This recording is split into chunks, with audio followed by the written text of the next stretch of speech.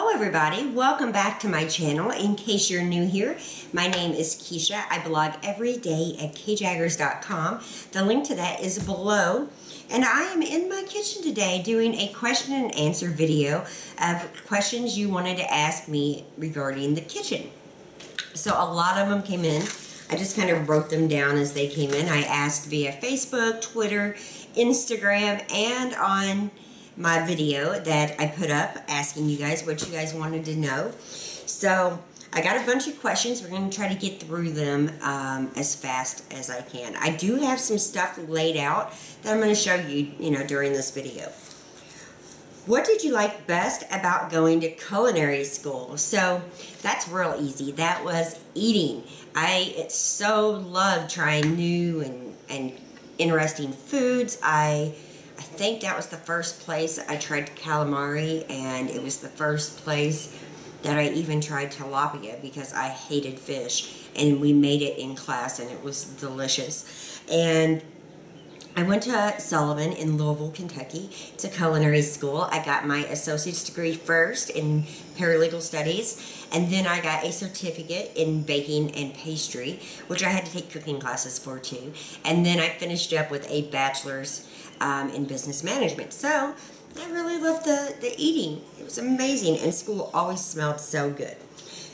Next question is kind of like a group question. It was about cast iron skillets. So I got a bunch of questions in about cast irons, and quite a few of them were about the cast iron skillets being expensive, where do you find them cheap, and how do you take care of them. So kind of like a group question with two parts. So to be very, very honest, I have not bought a cast iron skillet in a very long time.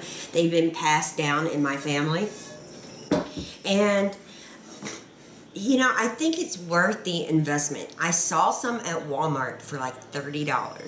And I know that a Paula Deen cast iron skillet was like $40 at Walmart for a lifetime pan, because if you take care of these properly, they will be a lifetime skillet or whatever cast iron product you're buying, because they make them in like Dutch ovens, all kinds of stuff.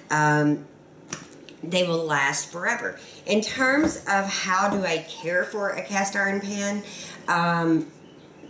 it's very technical, to be honest. Washing them, seasoning them in the oven, and I'm going to do a whole video on that, so I hope you guys don't mind that I'm not going to show that in this video, because I want to be very thorough in showing you how to care for a cast iron pan.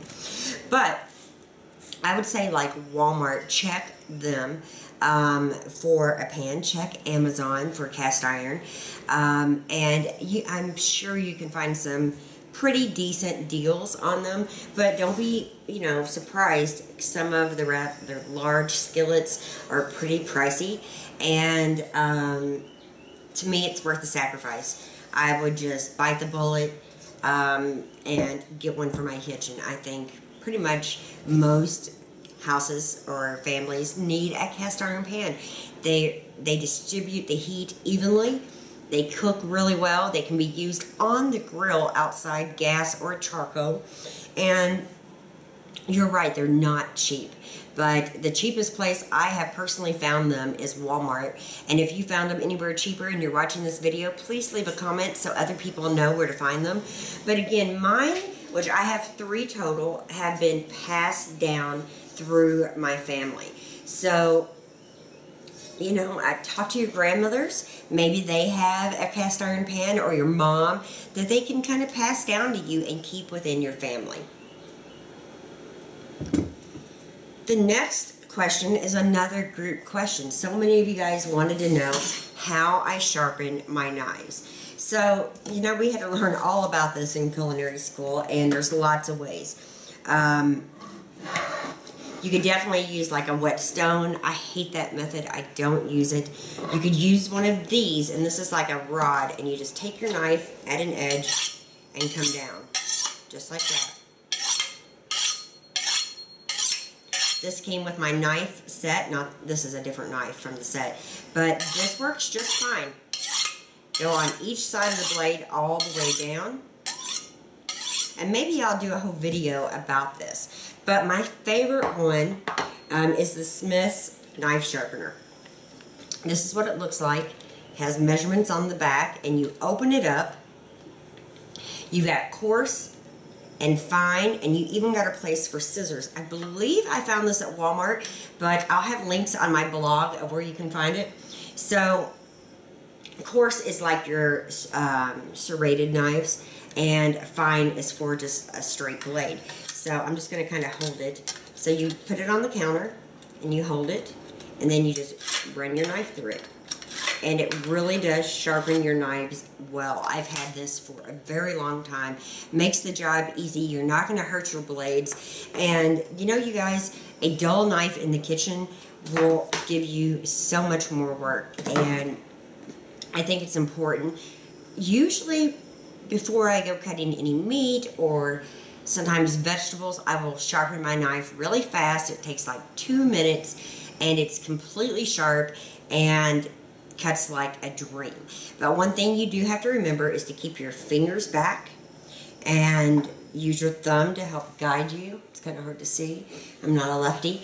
And let the knife do the work. You don't have to put too much effort into it, especially with a sharp blade. And again, this has been a lifesaver. This is the Smith's knife sharpener, and I'll have the link on my blog, hopefully, where you can find this. I haven't looked any of them up. This also works fine too. This is better than a whetstone to me. You just take the blade down, and the more you practice, the better you will get. Some people can do this really fast. Each side, like from bottom up. See? So, that's how I sharpen my knives, but I use the Smith's 90% of the time. Basics for starting out or starting over. What are the basic items you will need? And where to find them for a good price. The first thing I think any young person should have, or anybody just starting over, is a very decent pot and pan set. So these are the Rachel Ray set, and you can see, sorry about the noise, they have the orange handles. And what I would say is invest as much as you can within your budget on pots and pans. Now, if you have a very small budget, buy one pan at a time. Start out with one skillet and one pot, and build up as you go. But I recommend buying a set just to have, because you know, a good set of pots and pans really are amazing to have in your kitchen. Otherwise, if you buy the really cheap stuff, the Teflon's liable to come off in your food. You're going to burn your food more. And I would just say invest in a nice set of pans. I would also say for like utensils and different things like spatulas and things that you're going to use in your kitchen, go to the Dollar Tree. You can find so much. They have the Betty Crocker stuff, and you can find these for about $1 a piece, and so much more there too. I would just go there and look and get the stuff that you're going to use, or maybe you'd like to try, for just $1 a piece, which is fabulous. Of course, I think you need a toaster. Mine's right back there. And I'm trying to, coffee pot, if you drink coffee. And just build up over time. The Dollar Tree is a wonderful place for teenagers or young adults starting out, or even older adults who value a penny a little bit more, most likely. And get a few things to try. Now, I don't recommend getting their pots and pans, but if that's what you can afford and that's better than nothing, get it. I would start out with essentials that would be like a hand mixer. That's very important, at least in my house. But if you don't want to spend the big bucks on a hand mixer, and I don't know where it went, it's probably in my dishwasher, a potato masher works amazingly. You can do so much with a potato masher, and you don't have to buy a hand mixer if you don't already have one. So try to find things that are very practical to the way you cook. If you don't cook often, you're not going to need a kitchen full of stuff you're never going to use. But if you are somebody who's wanting to cook more, definitely check out the Dollar Tree because it's so inexpensive and you can find so much there. My favorite utensils. Okay, so wooden spoons are important in my family, in my house. I use these a lot. Again, these have been passed down. These are pretty old. You can see by the way they look, but they still work wonderfully, and we use them pretty much every day. Pizza cutter. Pizza cutter is important in my family. We cut pizza and dough and all kinds of stuff with a pizza cutter. It just works for all kinds of things.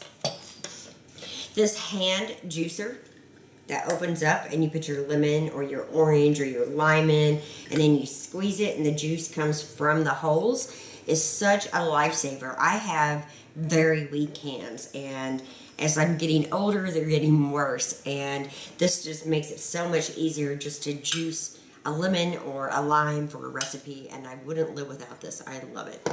Another thing that I absolutely love is the spider. You can find this, I think, like in kitchen stores. I found this in a specialty kitchen store. I'm not sure if I've seen it at Walmart, but again, if I can find it, the link will be on my blog. They're very inexpensive. They are so good for so many things. My kids use them to scoop out ramen noodles sometimes. They're really made for frying, so it's got a long handle and you can get the food into the oil and out of the oil without burning yourself. It's great when you're like shocking vegetables and you want to pull the vegetables out of the hot water and put them into ice water and then pull them back out. This works so nice. I love this, and I really think if you can find one, you will love it too. My hand mixer, and I don't have it out, you guys know that, my potato masher. Both things are very handy. My KitchenAid mixer is another, I have two, is another essential in my house because I do a lot of baking. I also love a cake platter with a dome because people can see the yummy treats inside and help themselves while it stays fresh. My teapot, which I'll show you in just a minute. I'm trying to look around and think, but yeah, my essentials are pretty simple. A good knife set is very important. This is just a separate knife that I love. This is the Cook's Essential 5.5 Katuto, I can't say it, knife, and it's just a beautiful knife, and I've used forever. Also, when buying knives, make sure it's not too heavy for your hands. Some knives are, you know, pretty heavy. Alright, so another question is how to remove buildup on your cabinets. So I don't have buildup on my cabinets because I clean them often, but I would start out with a magic eraser and see how that works on your cabinets. It's worked wonderfully throughout my entire house. But if that doesn't work, I would suggest using 1 part vegetable oil and like 1 tablespoon and 2 tablespoons of baking soda. Mix it up, put it on the cabinets, and scrub, scrub, scrub. It should come off just fine. How do I get my son to try new foods?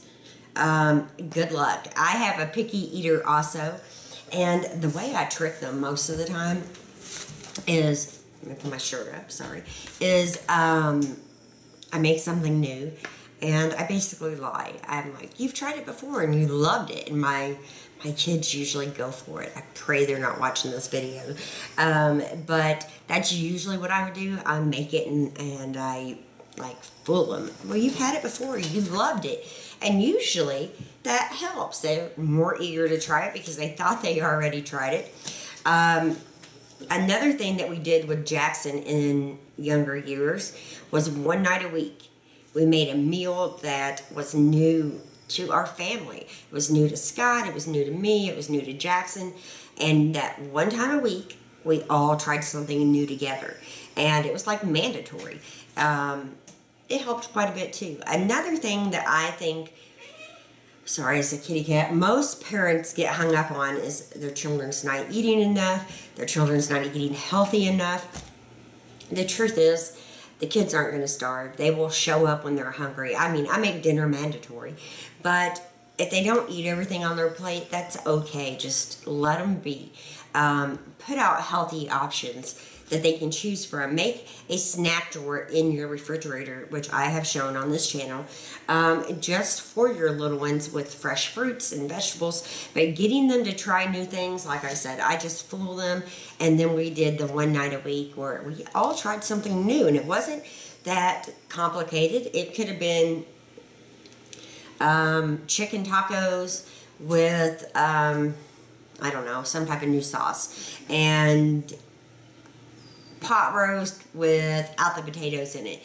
So it was still regular meals, but we switched it up because that's what we were supposed to do. And then some things were new, like fish night, and it was a great way to get him to try new things. And even while he sat there and tested dinner sometimes, he had to try it. He had to take at least 1 or 2 bites and give it a really good effort.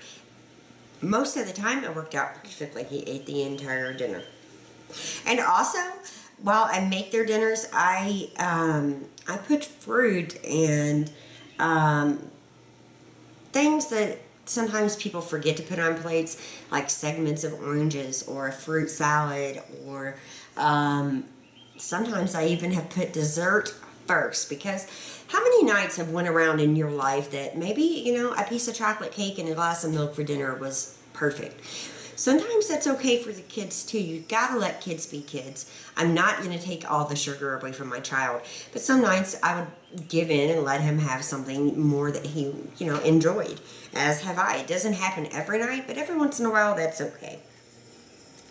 How do I store and portion food out better? I did a video, I don't know if it was a vlog channel or this channel, I'll link it below, but I bring home like a big bag of Ruffles, and I portion that out in little snack bags, just like this size, and they go into a container, a little bin in our pantry, and that portions the food out. The same with fruit. You could do it. You could do it with so many things. Think about portioning out your cereal and putting it in baggies. All those things make your morning run easier, or your life, that is, with portioned out snacks. So I just portion them out the day I buy them. Like Sunday is my grocery day.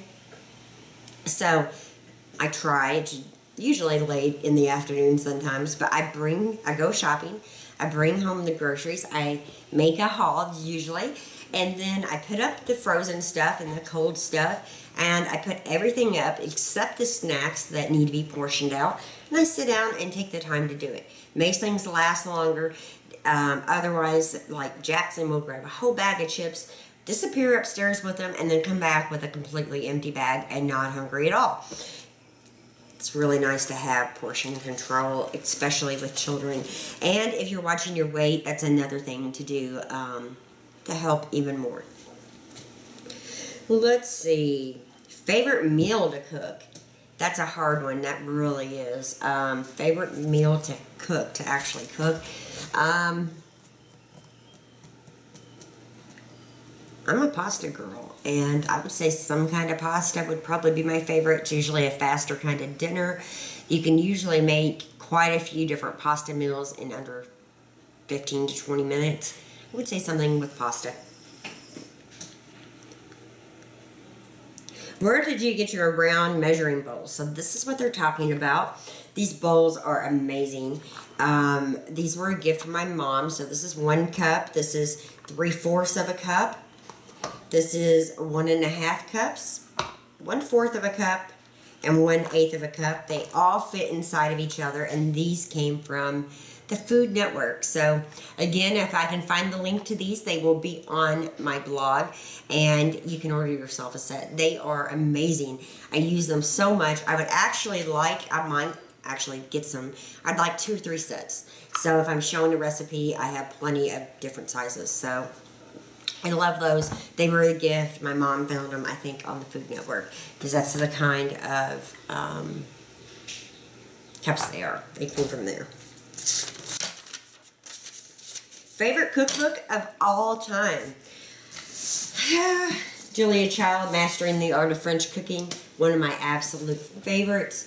Again, if you're looking for this book, I will link it on my blog post. This book has, you can see where I've done some different recipes. This book is written so beautifully that any home cook can figure out some of these amazing recipes. My other favorite cookbook would have to be the Amish Cook at Home. I just love so many of the recipes in here. They're amazing. This book has stories in it from the author, and it goes by season, which I love. So that's definitely another favorite of mine. I have an entire collection of cookbooks. I've shown them already. I'll put that link in the video somewhere, as of the other links, or it's also listed below. But there's so many good ones. You just need to go into your bookstore and look around. You're going to find so many books. I read cookbooks like regular books so many times, and I just absolutely adore this book right here, Mastering the Art of French Cooking. It's amazing. Okay, so how do you clean your oven? Self-clean does it, and I just wipe it out. I'm not going to get in my oven and scrub. It's just not happening.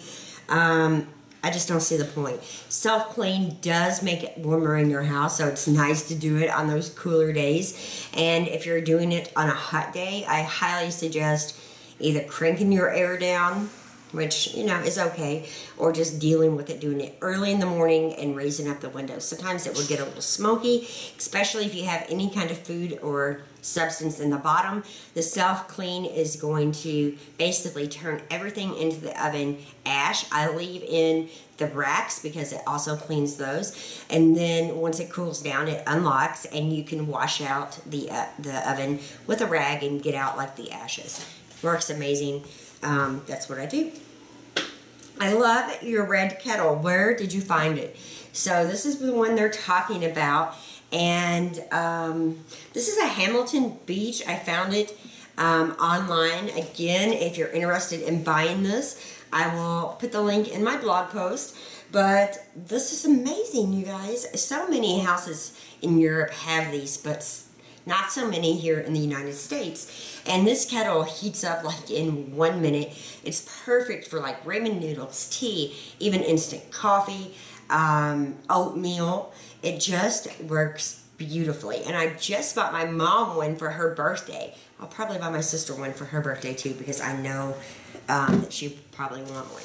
So I think I found it at Walmart.com, but again, that link will be on my blog post. Do you have any dog or cat food recipes? I already posted a recipe for a birthday cake for the cats, but I know some people's cats are so finicky that they won't eat it. I got that. I'm sorry if that's the case and you made them. At least you made the effort. I think 2 or 3 of my cats ate those and a couple other ones didn't. But do I have recipes? I'm sorry, I just went blank. Yes, and I haven't shared, I don't think, any of the dog food recipes, so I think I'll do some and show you. Most of the time we go ahead and buy Cooper's dog food. He's been eating Happy Hips, and I'll show you some of the different meals we make for him periodically, so I'll show you. Just stay tuned. How do you keep cat, this is like a group question, dual group question. How do you keep cat hair and dog hair out of the kitchen? Well, it's not completely cat and dog hair free, but my kitchen is big. So back here in this area is the cooking area. I'm at the island right now. And where the camera is set up right now, back is where we eat. And then on past that is the open living room. So what I do is keep my pets from crossing right here. At the island, they're not supposed to come back. Now cats, they are going to sometimes sneak in, and I know that's the case, but I run them out. The dog doesn't come back here at all. And My cats have ate off of the breakfast table for years. We're retraining them not to get up there and do that no more because they just mess up the table. It just is clean, and then Gabby gets up there and eats and drops her food, and it's a mess. But I feed the cats and the dog that direction, and I don't let them on the counters at all. If one of my cats gets on a counter, I'll either yell at it or I'll spray it with a water bottle, and after doing that a few times, they just don't even bother. Sometimes, though, if there's fresh flowers, which there are a few, Romeo will try to jump up there and eat them. But for the most part, the kitchen is animal-free. What are the most common mistakes you've seen happen in the kitchen? So I made a list, and this is the last part of the video. Hopefully it's not too lengthy.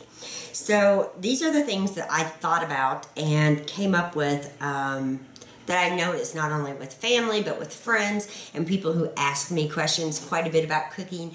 These are the things I come up with. So for so many people, they never taste their food as they go. They throw like pasta sauce in the skillet and you know, maybe throw some seasonings in, make their pasta, put it together, and never taste things as they go. I think that's huge. You need to taste as you go so you can season better and you can see if it needs a little more of this or a little less of that. So always taste as you go. Another thing is not reading like the recipes in full before you start. You should definitely always read through that recipe once, twice, maybe 3 times before attempting to make it, so you really absorb the steps in your head. You might not remember them all, but you will read it and process it and realize if you need a certain tool or if you need a certain size pan. Read that recipe through because so many people really do not. Another thing I've noticed is most people like to cook on high. So many of my friends do this. They just turn that stove on high, put the skillet on, and cook the food at that temperature. I had one friend a few years ago say, "How does your bacon turn out so good? Mine's always overdone." Turn the heat down. You don't have to cook every single thing on high. I promise it's not going to take that much longer. Your food's not going to be as tough because when you cook really high, sometimes the food turns out kind of tough or burnt. So watch the temperature on your stove. It's very important. A lot of times I'll start bacon on high just to get it cooking, you know, really well, and then I will turn it back a little bit. You do not have to cook every single thing on high. Not necessary. Another one kind of in conjunction to that is not really knowing your oven well. I know that sounds weird, but you should buy one of those little thermometers and we had one, but I cleaned the oven with it in there and it went haywire. But buy a little thermometer from Walmart. I'll put that link in my blog post for you guys, but buy one of those. You can find them anywhere, and put it in your oven and set your oven to 350. See if that thermometer lands on 350 or if it's cooking too hot or cooking too low. It's very easy to tell, and if you leave that little thermometer in, even if it says it's preheated to 350, it might not be. It might be preheated to 400, it might be preheated to 300 or 325. Know your oven, which is a very common mistake for so many people. Another thing is crowding the pan. When you put a ton of food into a skillet, what it does is basically steams the food but doesn't brown it. So don't overcrowd your pan. Give things plenty of room to move around. Another thing is turning food too soon. So if you say, even with the cast iron, if you put your chicken breast in the cast iron skillet and you go to turn it and it sticks, that doesn't mean, you know, that you've done anything wrong. It means that the chicken is not cooked enough to loosen up from the pan. Give it a couple more minutes and then flip it. Here's a real good one. Not using a meat thermometer. Now my meat thermometer It's tucked over here. This is a super nice one. This is a holder meat thermometer. It's digital. You can buy very inexpensive ones. I'll have the link on my blog. Very inexpensive ones or more expensive, kind of like this one. And it's going to change your life, especially if you have never used one before. It will tell you when that steak is medium rare or well done, or the chicken is at the right point, because who wants raw chicken? And so many people make that mistake. A meat thermometer is a lifesaver. Every kitchen should have one. If you're a beginner, definitely get one, and even a more seasoned cook should still have a meat thermometer in their kitchen. Another thing is when you take your meat off the grill or out of the oven, a lot of people just go right into it, start slicing it up, juices run everywhere. Not good. It doesn't hurt to take an extra 5 or 6 minutes, tint that meat item that you have, put some aluminum foil over it. I like to use parchment paper and then aluminum foil, and kind of seal it up and let it rest for 5 or 6 minutes. When you go back and slice into it, the juices are going to be inside the meat instead of all over the plate. So let your meat rest a little bit.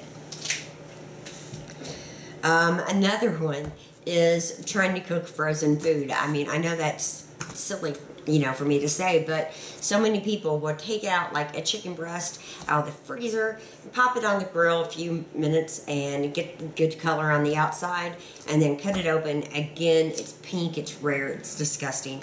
That's where a meat thermometer would come in handy, but you really need to thaw everything out all the way before cooking it. This is a good one. You don't, and this kind of goes hand in hand with what I just said, you don't want to take the meat straight from the freezer and put it, even if it's thawed out, or the refrigerator, and put it on the grill. It will seize up if it's really cold and be tough. Leave it out. Let it sit out and come to room temperature if you have the time, and it will make everything so much better. Lumpy gravy. I've had a ton of questions over the years over lumpy gravy. What I suggest is using a whisk and making sure that you can use a pan with a whisk for that pan. Like a metal whisk would be fine in here, but on these Teflon skillets by Rachel Gray, using metal will only tear this up. Get a plastic whisk, but they never work as well as metal ones, but make sure that you use a whisk and you won't have lumpy gravy.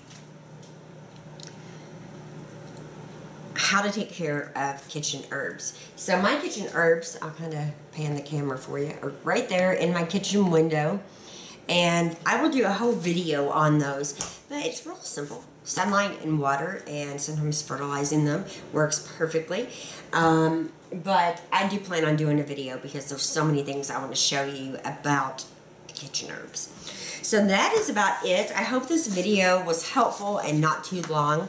I did my best to try to answer as many of the questions as I could. If I missed your question, leave it below or send me an email or leave it on my Facebook fan page, which is also linked below. How many times am I going to say that? And you will maybe get your question answered in the next video. We will do another question and answer. I'm not sure it's going to be right off on the kitchen again, but I will let you know next month what we're going to be doing question and answer about. So thank you for watching. I hope you've gotten some tips out of this video, and any comments or thoughts, please leave them below. If you've enjoyed this video, please give me a thumbs up. Be sure to subscribe so you don't miss any new videos, and check out my blog when you have time. I post free samples, tons of different things on that blog, such as, like I said, free samples and link ups and coupon deals and just life stuff that kind of coordinates with this channel and my other channel. So thanks again. I'll see you soon. Bye-bye.